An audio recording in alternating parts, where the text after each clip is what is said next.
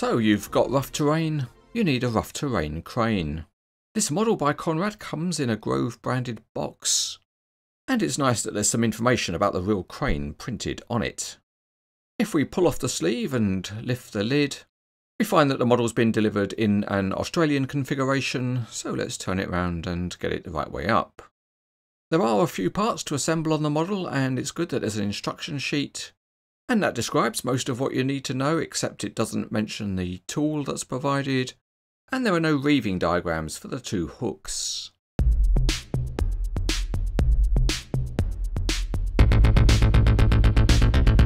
As is quite usual for Conrad models, we have to separate out some of the plastic parts, and then we can start the assembly. A nice touch is that the outrigger pads can be clipped for transport, and we'd best fit a door mirror for the cab so the driver can see behind him when he's driving. That one fits in place easily enough, and there's another one that goes in actually onto the roof of the cab.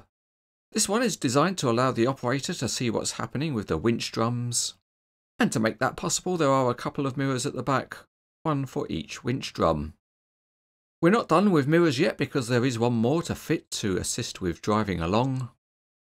And then we can move along to fixing the fly jib, and the first thing we need to attach is a bracket to hold it. That part fits nicely, and then we can land on the fly jib, and it rests on the bracket and hooks over at the end. So this system actually avoids having a separate pin to pin the jib on, and it works well enough because the jib will stay on when you're actually using the crane. Another nice touch for this model is the folding handrails which clip on at the back, and they are designed in such a way that they can be raised or folded. Moving to the front of the crane, there's a small piece to attach for the single line hook block, and that just presses in. There are two hooks supplied with the model, so to run some rope to fix those on we just need to pull it off the two winch drums at the back. And such is the magic of cranes etc, look how quickly they've been reeved. After a quick tidying up of the tying off point, to go for the authentic travelling look we need to add a couple of chains, but these are not supplied with the model. However, they are well worth adding on. Another nice aspect of the model is that the counterweight block is separate and can rest on the carrier, or to attach it onto the crane you need to clip it into place. With that done, you can reach behind and pat yourself on the back because the assembly is complete.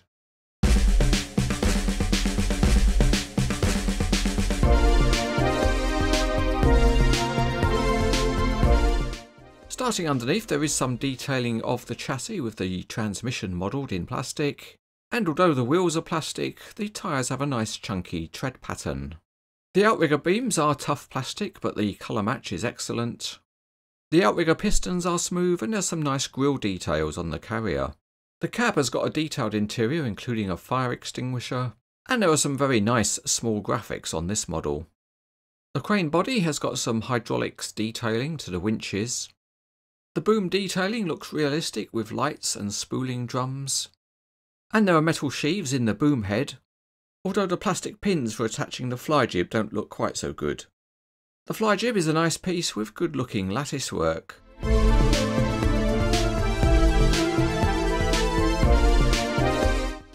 Out on the Cranes etc test track, this Grove model moves along quite nicely without being free rolling.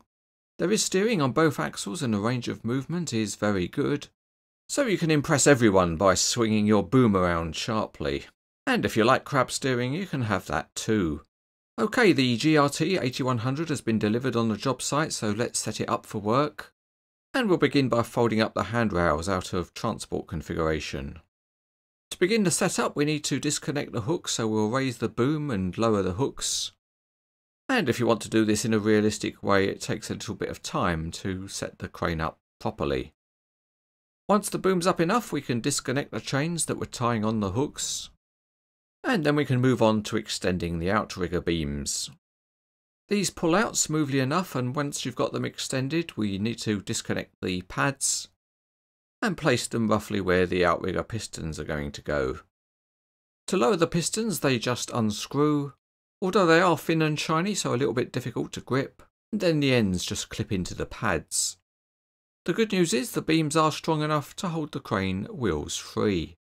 Another nice small feature on the model is the access ladders, which can be lowered at each end. The main boom ram has a very nice locking system, and you use a special metal key to loosen it off or tighten it up. This is a very good system, and you just need to make sure you tighten it up enough if you're running a big long boom. As you would expect, you can rotate the crane, and this model does it nice and smoothly. The boom extends in the normal way and you just pull out the sections, and each one has a locking clip at full extension. The winches work by using fingers on drums, so be prepared to wear through to the bone.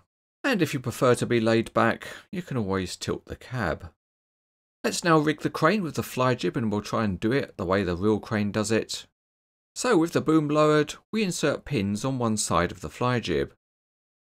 That then means we can swing the fly jib around, and we have to pull it right round in a half circle in order to attach the pins on the other side of the boom head. Once that's in place, we can go to the maximum and open up the swing away section, and it's secured in place with another pin. All we need to do now is to make sure we've got enough rope run out, and then we can run it over the end of the fly jib. After that, the boom can be raised and we're in business to go lifting. There is another feature on the fly jib, which is that you can adjust the angle, and it's controlled by a hydraulic cylinder which is stiff enough to hold any pose that you want to set. One thing you notice handling the model is that it's really quite heavy. So let's get out the specially commissioned Cranes etc. weighbridge, and if we carefully load the crane on, we can see how much it weighs. It comes in at just over 1¼ kilograms, or nearly 3 pounds. Continuing the measurement theme, the main boom fully extended measures about 39 inches or 98 centimetres, and with the maximum fly jib we get about 51 inches or 130 centimetres.